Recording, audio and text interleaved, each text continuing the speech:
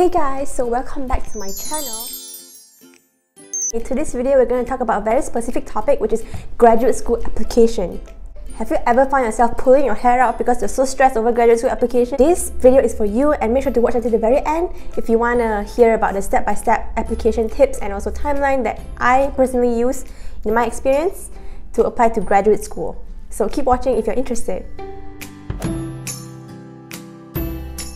Okay, so in the spring before your application is due, so for example, if your application is due in fall of 2022, during the spring of 2022, you want to think about which school you want to apply to, and you want to create a spreadsheet to show which school you're interested in, the cost, everything, to make yourself less stressed, and also to see visually like which school you want to apply to. Just have a general idea, you don't have to be too specific. The next one is the big thing, money.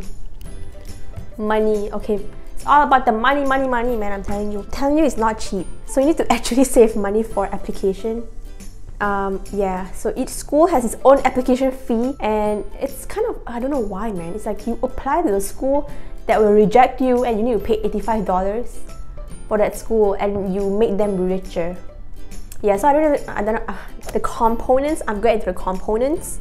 And there's a lot of components, okay? So make sure to sit back, get some coffee and relax, because it's gonna blow your mind. Components, there's essays, which I really hate. So there's statement of purpose, why you wanna go to the school. Okay, what do you have in yourself that's unique? You just bullshit some stuff. And then you have your essays, supplemental essays, more essays. And then you have also sometimes some school require multiple essays, like 3 short essays or 250 words essays.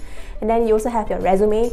You also need to have your transcripts. You also need to have your test scores. You also need to have your letters of recommendation. Yeah, that's a mouthful. Okay, so now let's break down the components. Alright guys, my friends, have you grabbed your coffee, your tea, whatever? Because it's gonna be stressful. No, I'm joking. Okay, yeah, so first of all, you want to make sure you take your test first. Okay, if your schools require you to take the standardized test, which is this freaking annoying GRE. Okay, link in the video here where I discuss my GRE at home experience and how to take the GRE. So take the GRE if needed. Okay, I know some schools waive the GRE.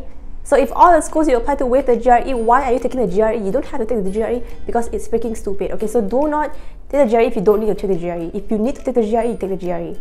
And you force yourself through that hard, annoying process. But it will be done soon, so don't worry about it. So make sure you take it if you need to.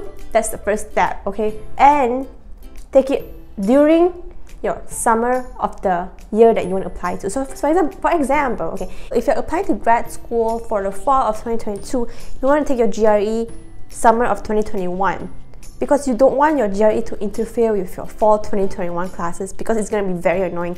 So just study, get it out of the way for the summer, and then enjoy your fall semester. But also, don't take your GRE too early, because your GRE expires in 5 years, okay? That's how they get you to spend more money and waste your time. Okay guys, the next tip is letters of recommendation.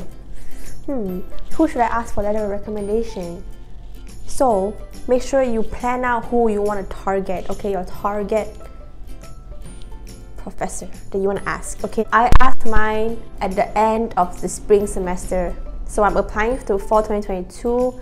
So I asked during spring of 2021, before the professor gets bombarded with freaking so many students asking for letter of recommendation. So you want to make sure you're early in asking and then get a yes response from the professor, okay? Because I know a lot of stories of my friends, you know, they asked late and then they're freaking out because they didn't get a response. So just ask early, alright? Ask early and save yourself some stress.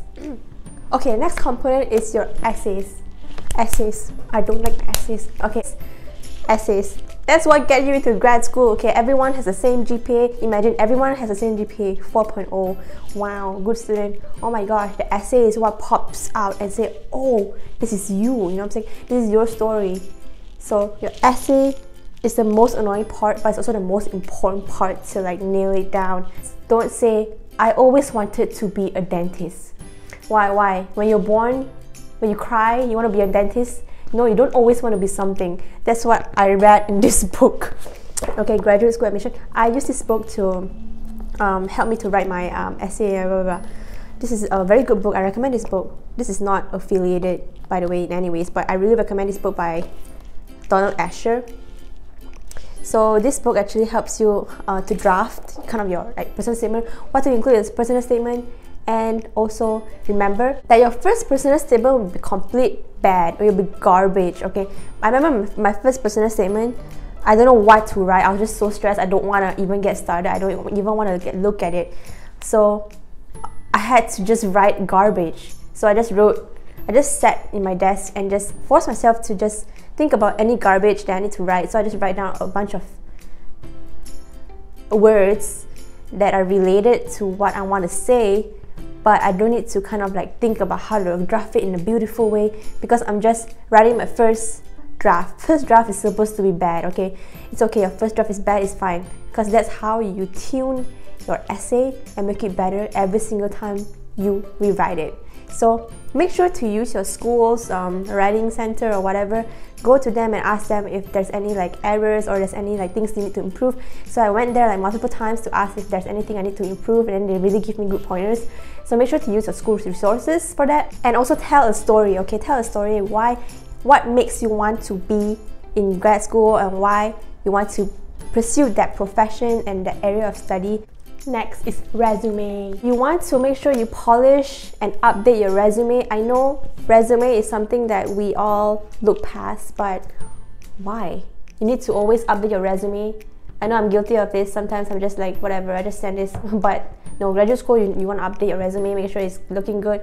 So use your school's, again, career center or whatever your school has, resources to like look over your resume and see if it's good. You know, you don't want to like submit a resume that's like bad and you think it's good, you know what I'm saying? So you want to use the resources in school, see if it's fine, and then polish it, make sure it's up to date, and then send it over. Now I'm going to give you tips on how to maintain your sanity and not go crazy, because I know that this process is very annoying, very tedious, and it requires a lot of brain space, okay? It requires a lot of mental being to be able to pull through this graduate school application process, because I know it's a lot of stuff step by step. Oh my god, it's a lot of like overwhelming process. So in order to make this process less overwhelming, you need to create something like a checklist. So what I recommend is you create a Google sheet and then put the name of the university you want to apply to, when is it due, did you require a GRE, how much does it cost, and then create a spreadsheet, and also another separate spreadsheet to keep track of what you need to do exactly. So you need to the 7 components, make sure you write it down, and then have a checklist. So if you check it off, then you feel good about yourself, right? So break the big process, the big giant monster, down into small monsters that doesn't look so scary. So yeah, the trick is to just break it down into smaller pieces, and so that you don't overwhelm yourself. And then my number 2 tip to not be crazy is to just write one good personal statement and then use that personal statement and tailor it to each school. Okay, remember to make sure that you include the correct school that you're applying to. Don't be applying to like St. John's and then like running in your statement, oh, I want to go to Columbia University, when you're applying to St. John's. Okay, please don't make the mistake. So make sure you tailor it according to each school, but use the same template that you use, because that's what I did. And then it just saves me a lot of stress, because I just need to like freaking use my brain juice to write one good statement and then use that to tailor it to each school. And I know this whole process can seem very overwhelming, but trust me that you will get through it. So you are here today. Remember how many challenges you had in the future that you already got past, and that's what made you be here today watching this video.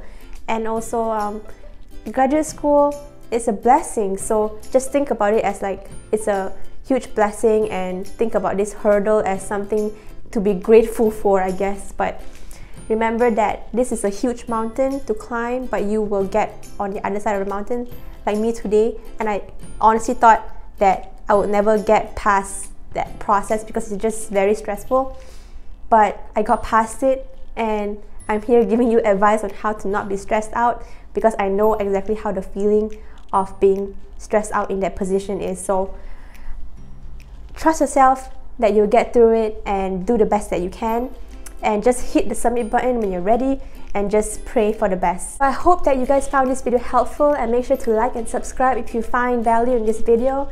and I hope to see you in the next video, and make sure to crush that application process and just do the best that you can. I'm rooting for you, yay. Okay, make sure to, yes, enjoy your life, and I'll see you in the next video. Bye bye.